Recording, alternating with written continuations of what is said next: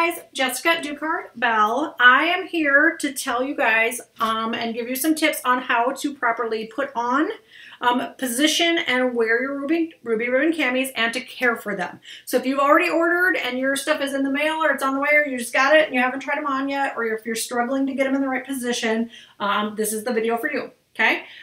When you first get your camis, they are going to be very snug. You might have a little bit of uniboob going on. You might have a little bit of bubbling over. That is okay. These cups are going to stretch a lot, but when they first come, they're going to be pretty snug if we've got the right size. They shouldn't feel baggy, but once you break them in, they should literally feel like you are just wearing like a nice fitted shirt. Okay, so the best way to get these on, because they are very snug, and this band here on the bottom is really grippy and it might catch on your clothes or your skin on the way up. And so when you first get them, what I recommend doing is turning them inside out so that the shiny side is on the inside. You're going to turn them inside out and put them upside down. And you're actually going to step in from the bottom. So with the cups facing towards you or forward, you're going to step into that. Bring it all the way up, and so then we don't have that silicone band catching on your skin or on your pants or any of that, and then get it way up underneath so that it's right underneath bust line, and then you're going to get your straps up on top. This one's a bigger size for me, but figured it was easier to demonstrate, so it's going to be a little puckery. Once you get it up there, you're going to lift this up and put it right underneath your armpits. This is going to sit up way higher than your normal bras do. It takes care of that arm flub. It smooths out our back.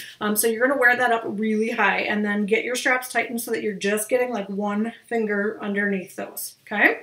Then you're going to bring your silicone band down. This band is always, always, always going to sit against your skin. It should be your first layer in the morning. Of course, I'm wearing it over my pants right now just for demonstration, but get that against your skin. I actually just rub it a little bit to heat activate it so that it sticks really well, and then underwear and pants over the top.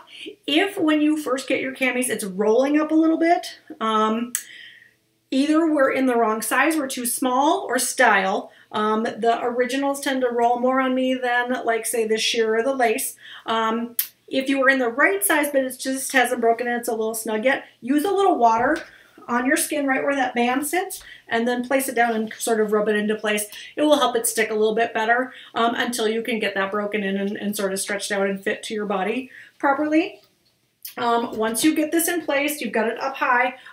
For women with real heavy chests, sometimes I'll have them bend over and sort of swoop and pull and lift everything up into place so we get gravity.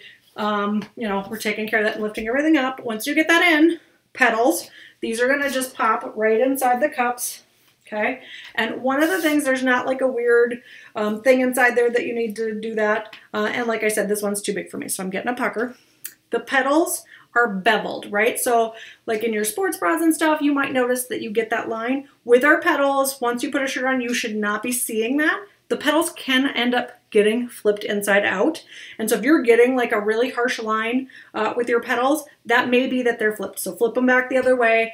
You can position them this way. You can position them this way, whichever works better. I like them up and down so that I can tuck them right just kind of in that spot right here where it's the tightest on your cami underneath your bust line. I like to tuck them right inside of there so that they don't move around on me. They're a little shiny when you first get them. Once you wash them a few times, they won't be so slippery and they'll fit really nice in there.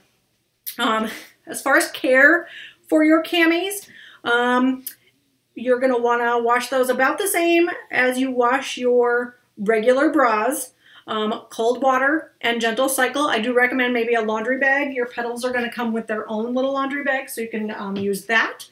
Or if you have a laundry bag that you use those. I don't recommend using Woolite or fabric softener at all, either in your washing machine. It gums up that silicone band, and we don't want to do that. And then lay your camis flat to dry or hang them up. We don't want to put them in the dryer and melt that band. So they are going to wear really much nicer if you can hand wash and lay flat to dry. That's your best bet, but you certainly can put them in the washing machine. They will hold up really well that way as well. So as you're seeing this, because this cami is too big for me, See how it sort of is just riding up? That's a good indication that your cami is too big. If it's just puddling in the middle and it's riding up, we probably need a smaller size. If it's rolling like a window shade, even with the water trick on there on the bottom, then we're probably in too small a size or the wrong style. So get a hold of your stylist and have them troubleshoot with you to make sure we're in the right size and style. If you've never worn a cami before and you need to be sized, measure your rib cage, send that to your stylist. We will find you the right size and style with a few quick questions. If you need any help at all, please let me know. Thanks and have a great day. Bye, guys.